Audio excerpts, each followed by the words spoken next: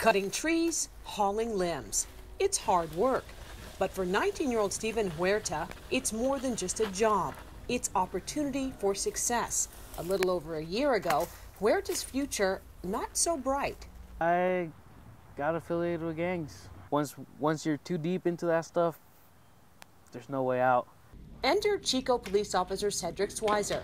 He crossed paths with Huerta, who had run away from home. He took a personal interest, recommended Huerta enter the Youth Build Chico program.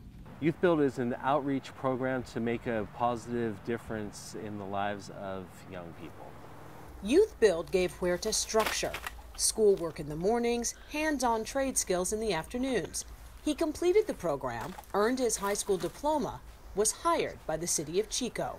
I am actually really proud of myself right now because I made it this far. Huerta's life and opportunities are just beginning.